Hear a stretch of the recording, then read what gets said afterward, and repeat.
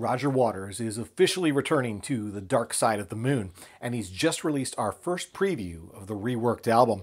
I'll share my thoughts on this audacious new project next on Track by Track.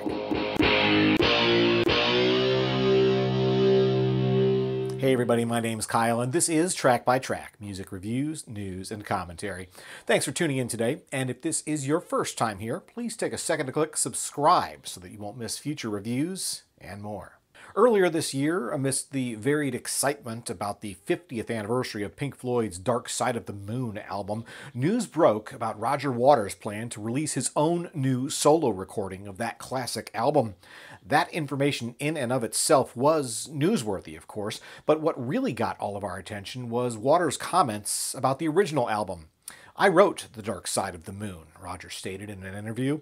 "Let's get rid of all this we crap. Of course, we were a band, there were 4 of us, we all contributed, but it's my project, and I wrote it." Now, any Pink Floyd fan knows Roger Waters has always worn his pride on his sleeve, but declaring the insignificance of his bandmates' contributions to one of the greatest albums of all time seemed to be reaching for new heights of hubris. That was almost 6 months ago now. Now that the dust has settled on that conflicting episode, Roger Waters has finally made official the news that was somewhat eclipsed by his superego back in February. The Dark Side of the Moon redo has been officially announced to be released on October 6th. In his new statement accompanying the announcement, Waters largely avoids the sort of incendiary language that stirred up controversy earlier this year.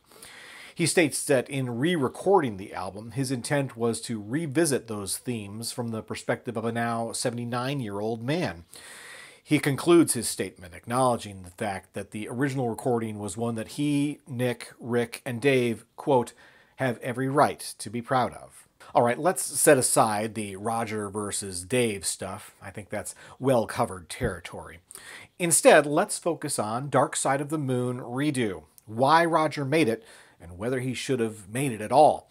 First of all, I have to say I actually like the title. Redo acknowledges that this is its own thing, with its own identity, not to be confused with the original masterpiece.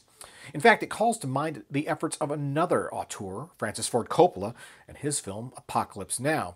In 2001, Coppola re-edited the 1979 film and released a new version called Apocalypse Now Redo. Critical reaction was mixed, which is unsurprising. After all, he was messing with a classic. At least in Waters' case, he's not actually using the original recording at all, and none of the other members of Pink Floyd appear on the new album. Even more than Apocalypse Now, this Dark Side truly is a redo. So what about Roger's comments regarding revisiting the album from his now 79-year-old perspective, 50 years older than he was when the band recorded the original album? The idea of an older legacy rocker re-recording their classic songs in a more mature voice is not a new one. Paul Simon did it fairly effectively in 2018 with his In the Blue Light album, and Sting did it somewhat less effectively a year later on the album My Songs. During the pandemic, Bob Dylan took on a similar endeavor, which was just officially released as the album Shadow Kingdom. So why not Roger Waters? Honestly, I think it makes a lot of sense, especially when you consider that one of the predominant themes of Dark Side of the Moon is, in fact, mortality.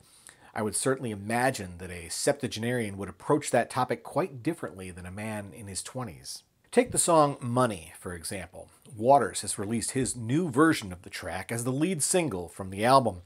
When the song came out in 1973, it made complete sense that a group of rock superstars might sing about buying expensive aircraft or football teams, even if the satire was lost on most listeners. It might resonate the same way in 2023, coming from some younger, up-and-coming rock or country act.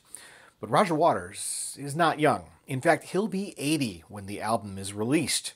I have no doubt his perspectives on money have changed over the past 5 decades. I'll leave it to you to debate what those perspectives may be down in the comments section. In any case, the new version of the song is unquestionably a dramatic departure from the original. To me, it calls to mind the aforementioned Bob Dylan, the way Waters now delivers the song in a low, gravelly voice, more spoken than sung. The more organic, bluesy instrumentation is reminiscent of Dylan as well, not to mention shades of Tom Waits. I can't say I'm a huge fan of the new poetic interlude that seems to replace the sax and guitar solo, though.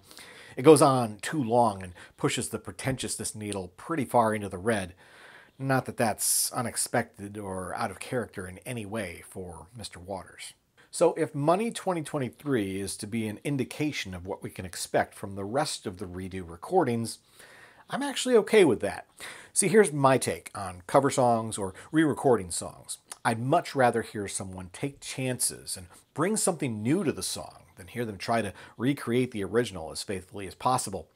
If you're going to sound just like the original, what's the point? Not everyone agrees with me on that, and there will be some that will consider these new recordings to be almost blasphemous. I definitely don't subscribe to that school of thought. However, covers can and do go wrong. I did not think Waters' new version of Comfortably Numb from the lockdown sessions was effective. I'm not saying it was bad, but it wasn't terribly interesting either. Still, I respect the fact that Waters took a big swing and tried a different approach, unlike his other lockdown sessions tracks that hewed largely toward fidelity to the original versions. All that being said, I do wince at the notion of changing lyrics or injecting new passages into the music. As one of the original architects of the Dark Side of the Moon, I suppose Waters has the right to do exactly that. You, like me, may not enjoy the new spoken word elements in Money. And although we may roll our eyes at it here, I'm certain our reaction would be far more extreme if someone else made that sort of change while re-recording the song. Another obvious comparison here is Taylor Swift. As most people know, she's re-recording her older albums, almost note for note in some cases, in an effort to reclaim ownership of her music. That's a messy situation for sure, and I don't want to get deep into it here. But in some cases, she's changing lyrics to her songs.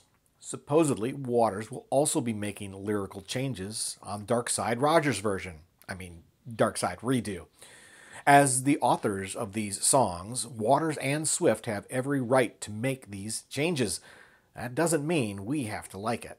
By the way, this is probably a good time to mention the fact that this new version of Dark Side of the Moon does come with a brand new coda.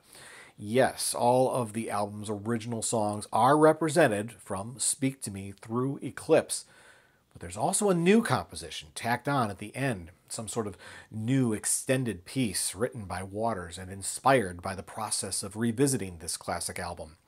Similar to the lyrical changes, I'm not wild about the idea of amending the song cycle.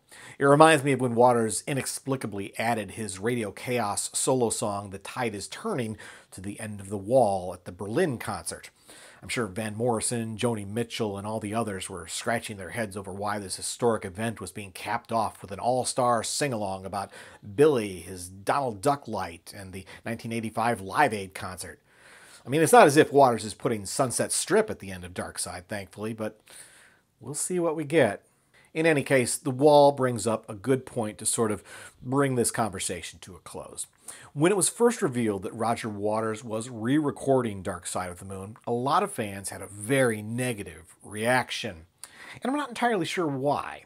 After all, Waters had staged the all-star version of The Wall back in 1990, and then released his own live solo version of The Wall 25 years later. I don't recall any uproar in either of those cases. And of course, the David Gilmour version of Pink Floyd also released a full new live version of Dark Side of the Moon on Pulse in 1995. Both Waters and Gilmour have a long history of performing Dark Side songs. Waters releasing Money as the lead single from the new album is a sort of full circle moment, in fact, because the first Pink Floyd song he ever re-recorded and officially released was Money live as a B-side to two of his Radio Chaos singles in 1987. So to answer the question of should Waters re-record Dark Side of the Moon, I say, why shouldn't he re-record Dark Side of the Moon? He's certainly entitled to do it, and he'd be the first to tell you so. Whether or not it will be any good, well, let's circle back on that when the album comes out on October 6th. Once again, my name's Kyle, and this has been Track by Track. If you like this video, please be sure to give it a thumbs up, plus check out some of these other videos below that I think you might also enjoy. And of course, be sure to click subscribe, because true music fans always want new releases the day they come out. Thanks for watching, and I'll see you next time.